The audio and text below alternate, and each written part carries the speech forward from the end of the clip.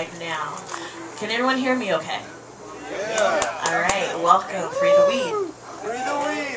Okay, Yeah. I'd like to take this time to find out if any of you are, or Norml, welcome to the Phoenix Norml. In case you don't know, in case you're new here, it's your first time, the Norml is the National Organization for the Reform of Marijuana Laws, and we're going to update you on some of the progress that we've been doing. We're going to get some feedback from you, introduce you to some new people, introduce you to the people that are kind of running things around here. But before I do that, I just want to find out if there are any first-time guests here today. Anyone first-timers? Yay! Everybody give a hand for coming. Thank you so much for showing up. We appreciate you. What may I ask? May I ask what brought you here today, or how'd you find out about Norml? My friend Rhea told me about it. Hey Rhea, I know Rhea. Rhea G, what up, girl? All right, she's bringing members in. May I ask how you found out in the back, sir, about Phoenix Norml? Yes. I just found out online. I don't hear from California about the weed and I can't believe how strict the laws are over here. We can't believe it either. We're fixing it. So thank you for coming from California with the more lenient laws and such, and hopefully you can be a positive influence on what we're trying to do and give us some feedback. We're willing and open to learn as well. So thank you so much, and everyone else that came, welcome. I want to introduce myself. My name is Kim Drawn. We are, the board of directors are here to, this is kind of how we run things around here, and then you guys are all welcome. You don't necessarily have to have a card to be here, but you're more than welcome to join, and hopefully you will maybe get a card or meet someone, meet a friend. Okay, so I'm Kim. This is Erin.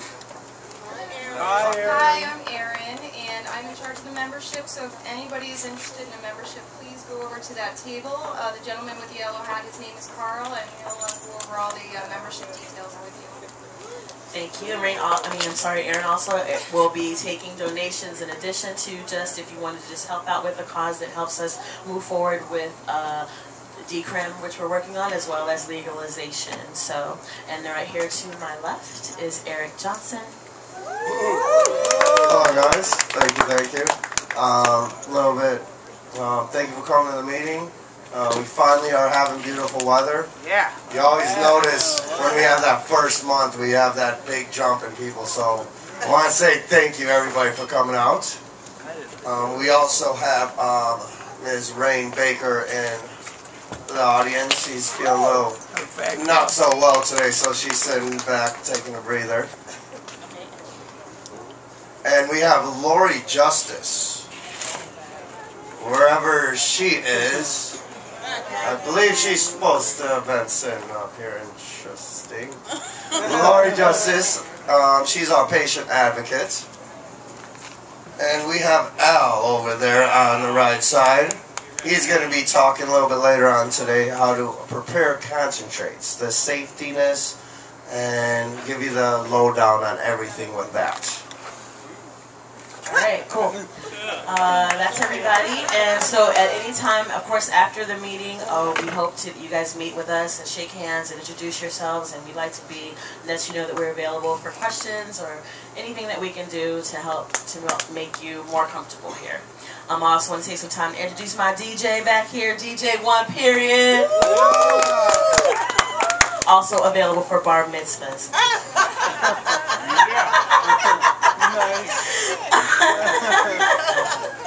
Alright, I'm going to give you a brief agenda so you know what's going to happen today, what you should expect to happen at the meeting today. We're going to give you a little update about the signatures that we're trying to gather in connection with Safer Arizona. Al has a presentation today about concentrate, so that should take about 10 minutes as well. So one of our very fortunate board members just got back from Amsterdam.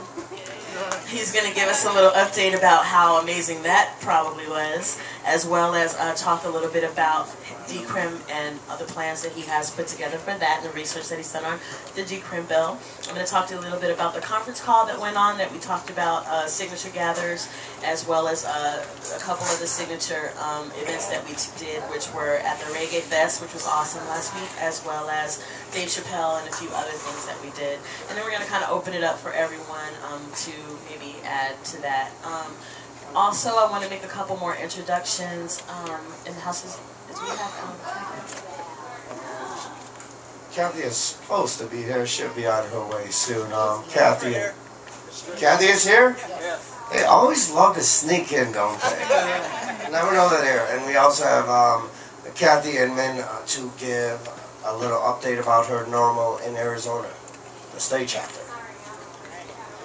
All right, so moving right along, we're gonna go ahead and start. We're gonna go ahead and start with Al's presentation. Are you ready, Al? You got everything else set up? You got a microphone over there, sir. Yeah, we'll do that. Thank you, and thank you very much. Hi, Al. Hi, I'm Al. I'm definitely a patient. Great to see you guys. Let's go through the list. You know of all the different forms, from finger hash to Sandra Bandit oil to Rick Simpson oil. I even make a form I call Peter O'Toole oil, since he uses isopropyl alcohol. Yeah, the easiest, the safest would be finger hash. Wear gloves when you're manicuring your stuff, and you'll get a little residue on your gloves. It's fantastic. And get in a little ball. There's your first concentrate. Sandra Banda, I would say, would be the next. Well, actually, the next safest way to make it is bubble hash. It's a real hassle. Involves all these bags, a lot of ice. I don't like the ice. I always feel, you know, the chloride and the fluoride in the ice is going to be no good. So I'm really not going to cover it because I've never used the bubble hash method. It's a big waste to me. Some out there do swear by it. But Sandra Bandra, if you've heard of her, she uses a heat extraction where what you do, you put it in the bowl, you plug it in, but you don't toke. You clip this off. You just let it expire inside. I say put a piece of ice on it so it helps the condensation after several bowls, and I say put a bigger bowl too, because I found with my own vape bag that's set for a couple months with the air in it, it was still potent. So every time you pull that thing off, the gases that release. But that's a method that's saved people's lives, Sandra Bandra oil. Here's a really dangerous one. This is the butane extraction. Has anybody played with this thing yet? Oh yeah. Right. You're not supposed to really pack this thing, but get your flour, your product in here, and you take a bottle of butane and right into a nice dish. Now that's what this little booger comes into play with. You want to. The butane's not pure. You're going to have crap in it, and even though you can warm it up, work it out, you want to put it in a vacuum chamber and really suck out all the impurities. Even though, and there's another thing, you've got to get good butane. You've got to get at least 5 times refined. That's why we go to Rick Simpson's, really the way to go with naphtha. Naphtha's a problem. You can't go to Home Depot and get the VMP naphtha. Naphtha is not referring to an actual chemical itself, it's referring to a boiling agent. There's a high temperature and a low temperature naphtha. Home Depot sells the high temperature stuff, which also has an anti-rust agent in it. It's slipping at me at the time, but it's poison. You wind up making some poison. There's a very chemical-friendly store at 2604 North 26th Street. Chem Lab Supplies, Arizona Chem Lab. And you get the pure stuff. This stuff is isopropyl alcohol. This is the easier way to do it to make sure that you're not messing with poison. And it's 99.5% pure, and he sells it at 99% prices, which is kind of a big deal. $80. Or you can get the hexane. Hexane's organic, and it's the naphtha that Rick Simpson's actually talking about. And what you do with that, you get yourself a bucket. Buckets are going to be your friend. Get yourself plenty of buckets. And you're going to just crush it. I left my... I have a curling bar that I use to just pound the stems and seeds in the bucket, and then you mix in the agent, and then filter. This is where these bags come in handy. I filter them twice with a 25 micron and then a 5 micron, and then this baby. Filter. 2 coffee filters with a pipe clamp, hang it from my stairs into another 5-gallon bucket, and let it drip through the night. Filter. Get the pure stuff. And Al, is there a type of butane if somebody would have to use butane? If you have to use butane, what would be the best type, the most refined? There's a 10 by refined. There's actually some 10 by, but that's real hard. On average, you're going to find about a 5. I recommend at least a 7, but a 5. Vector makes a 7 by. You can get on Amazon to get that. If you needed to. Or my boy here, he actually has the pure stuff if you wanted to. There's another crazy contraption that recaptures the tsunami, but that's a $1,000 rig you'd have to go look up on your own. Money, money, money. Everything's always money. This little puppy alone, it's great. The vacuum thing I really suggest, because when you're cooking this off, after the filter, you put it in a rice cooker. The reason you want a rice cooker is to keep the temperature down. A rice cooker won't go over 180 degrees. So you can boil off this low temperature naphtha at less than 180. And the reason I come up with my madness of the vacuum is I can lower the temperature of the boil, as well as I can control the venting of the gas outside the window. I've got swallows across the street. I don't really feel comfortable making it outside on my back patio. Human reason. Boy, mix, filter. It seems like such a simple process. I should have, well, we could have made a batch. In fact, I'm going to make some. I'm looking for volunteers. If you want more questions, meet with me after the group, and I'll make some tomorrow. We can actually come out and do it firsthand. That's the best way to do it. Just do it once, then you know. And make sure you do it outside and not inside. Oh, Lord, is this important to vent the gas? I thought I was a genius, right? I did it cooking inside the first time, didn't have it well ventilated, and I'm high. I'm high off the fumes. I'm so high off the fumes that I'm getting impatient, and I go to make some VHO in the meantime, because this stuff isn't boiling off. I got the wrong stuff. It's high temperatures. Well, my dumb ass is so high from the fumes to expedite because the butane's there and it boils off. Boils at, I think its boil temperature is like 32 degrees. It's very low. That's why it's cold. It boils instantly.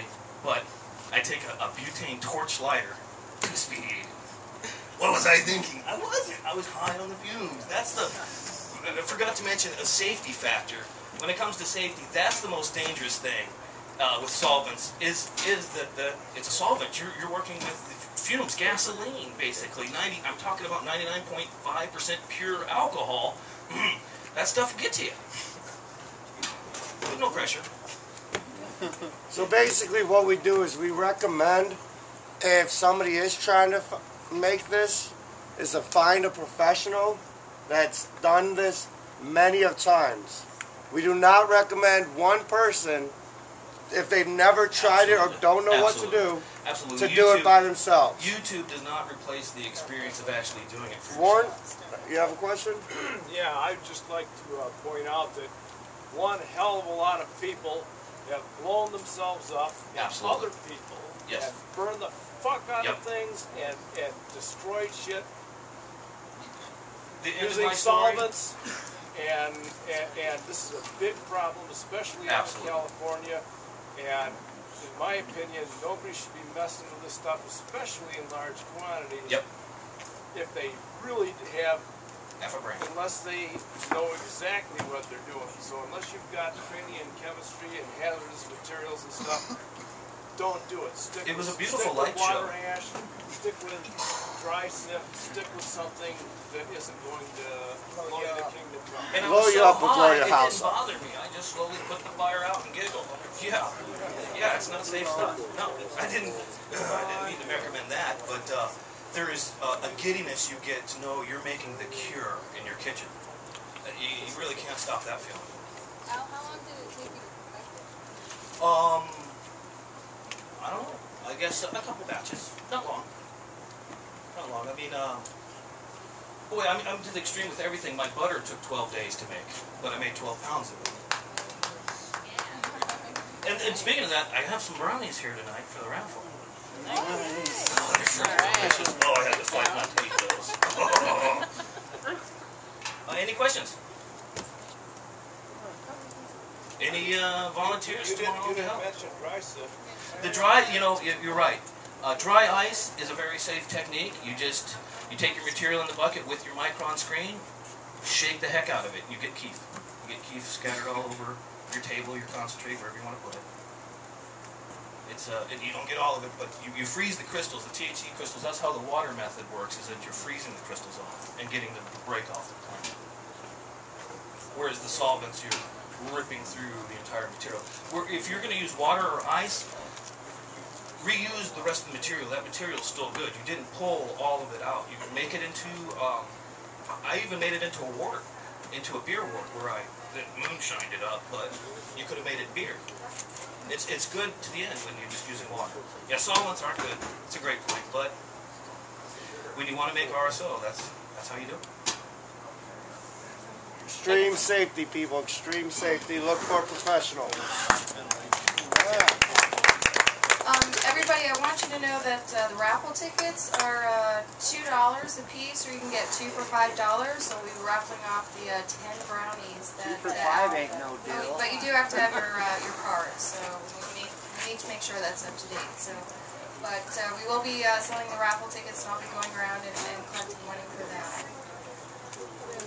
She meant 3 for $5. All right, next we're gonna get an update on what happened in Amsterdam. Okay, guys. Came back refreshed. Had great times in Amsterdam. Had good stories. Had some not so happy stories. But the good stories, I went to the Cannabis College. And out of all the cannabis I've seen, out of all the education places, this was the place. I stood there for like 4 hours just reading. It was amazing. I got posters that we're going to be putting in the raffle straight from Amsterdam. And we've got the Hemp Museum, the Hash, Marijuana, and Hemp Museum. Got about 5 of these. Try to get as much of stuff I can get from there. And we've got some nice little cannabis knowledge from Amsterdam. So, let's go with the bad things first, okay? My whole worry was, is the states, is Arizona, is California, is Colorado, do we have better medication? Do we have lower medication compared to Amsterdam's medication? Well, Amsterdam is actually, by their laws, they don't have legal marijuana. It's the lowest priority to the point where they just don't look. You can go to a coffee shop, and it only says coffee shop. There's, you see cafes, they're places to get coffee. Coffee shops is where you could get your hash and your marijuana. Only issue is it's, you can only purchase 5 grams. You can't go more. So the menus is like in grams and an eighth. It doesn't go higher than that in any of the menus in Amsterdam. They don't allow drinking, and in a coffee shop there's no alcohol allowed. Let's see, that was interesting. The nightlife. Nightlife was pretty fun. It was a little on the dirty side if you ask me. I'll keep it NC-17. Yeah, what's the interesting part? Come on. Okay. Well, interesting. They only had 1 medical grow in the entire country. 1 medical grow in the entire country. They didn't know anything about testing. They didn't test any of the meds. Oils, what Al was just talking about, they have no idea about that. That's not even, you can't find that. It's nowhere to be found. Drugs, on the other hand, if it's not in like a tobacco outlet shop, it's a person walking down the street every 5 minutes. I mean, you name it, I could have got it if I wanted to. I was hearing things I've never even heard of before. And I'm like, no, I'll stay with the marijuana. The marijuana, though, it's more of a tourist town. And this is where the bad news is. Their medication is not as good as America's weed. It is not, I hate to say. And so give it up for America, guys. Hate to bring that news. The one reasoning the guy, I forgot his name, but at the Cannabis College told me was, it's a tourist destination. And when you've got people coming in for 2 or 3 days getting weed and leaving, they really don't care about their final product, which sucks. But if you go to the Cannabis College, they will direct you to the right places. So I took my little rented bicycle and I drove to one of these places. And I thought driving, like the bikes out in Amsterdam, there's really no cars. I would guess for every 10 bikes, 1 car. It was nuts. And these people on the bikes go crazy. They're crazy. They're going 30, 40 miles per hour. There's stop signs. I almost got hit about 3 times by them. I almost ran into 2 people riding my own bike. They didn't get out of my way. But the bicycles are supposed to get out of the way, not the pedestrians. I didn't know that until after. Seeds. You can get seeds out there. You can get a lot of seeds. Personal experience, hint, hint. Don't bring them back to your suitcase. Don't bring them back to your suitcase. We'll just leave it at that. I did not miss my next flight. I just made it. But it was close. It was close. But yeah, back to the ride to the dispensary. So We can't leave it at that. let's just say if I fly out of the country again, they're going to automatically search me. So they flagged me. I got flagged. But I was having a good time. I wasn't thinking about anything out here. I was just enjoying the environment of being free out there. And that's another thing. Like I was telling last meeting about when I went back to Chicago and it was decriminalized. Like you could go outside and just smoke a joint. And I'll be smoking and I'll be coughing up lung. So many passerbyers, not one person says a thing. It's normal society there. Marijuana is not looked at as a bad thing out there. It's just, you do it, you don't. You know? You drink, you don't.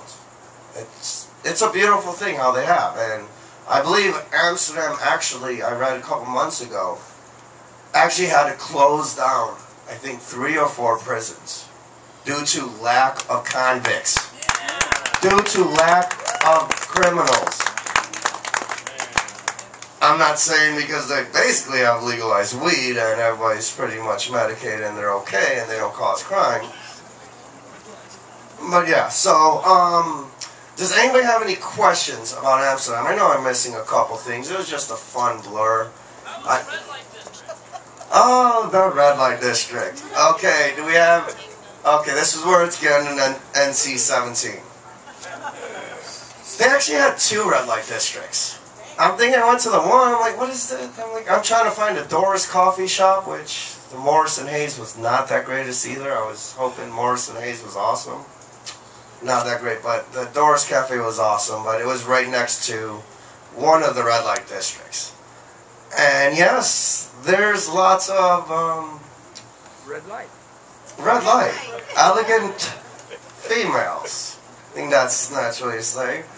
But where the cannabis college is, it's directly in the heart dab of the red light district. So you had, let's see, you had cannabis college, you had, pardon my French guys, whores in the windows, and then you had live sex shows. And they actually had live sex shows. I didn't go to one, I was like, nah, don't really need to see that. But there's about 4 or 5 places that actually you pay to go see people get laid. I did not, sir. I did not. You thought about it. So, any other questions about Amsterdam? We got a question back there. Did you see any windmills? Any truth to the matter that you needed to be a resident of there? Not at all. That broke down, I think, 2 or 3 months ago. Okay. It was just stupidity. Coffee shops, nobody would have abided by it. Okay. Because it's really, it's illegal to have marijuana in Amsterdam. Right. Yeah. Right. And I was there 4 years ago, and there was talk about it, but I knew it went into effect or something. Right. yeah, I guess it went into effect, but I didn't get denied at any one of them. And I think I hit up about 20 to 25. And I got a gram at each one, and the only issue, I think, honestly, out of the 25 I hit up, 4 strains I had that I was really happy with. My favorite one out there was Dr. Grinspoon. $10 a grain or €10 It was about 11, it was like average, like 10, 11, 12 euros. But if we know about the conversion rates, 1.3. our American money kind of sucks out there. So it comes out to being about the same price. A little bit cheaper, but the quality, again, guys, the quality was not the greatest. I mean, you had some, and I knew I was smoking something with pesticides. I gave away probably, I think, a quarter worth of weed when I was out there. I was out there 5 days. I gave a quarter of it away. One fast thing, people don't do joints out there. Well, they do joints, but they're called spliffs. Tobacco and marijuana. Yeah, I can't do that.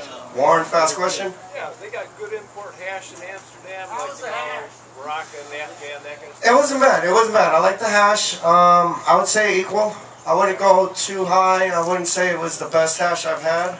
But I'd say it's average. It's not. It wasn't shitty. It wasn't shitty. Edibles. Oh yeah, those space cakes. The only thing is edible out there is space cakes. They don't know what edibles mean. They don't know. We've come across them like brownies.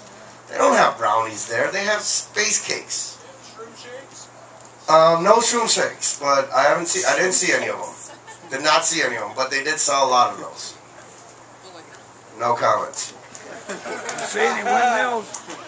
Windmills were on the countryside. I was too busy hitting up every club I possibly could get into. But yeah, when you're smoking a joint, they look up to us. They're like, "Oh my God, these Americans! They smoke these pure joints." And that's what it's called out there. Is what we would just like roll up a joint. It's called a pure joint.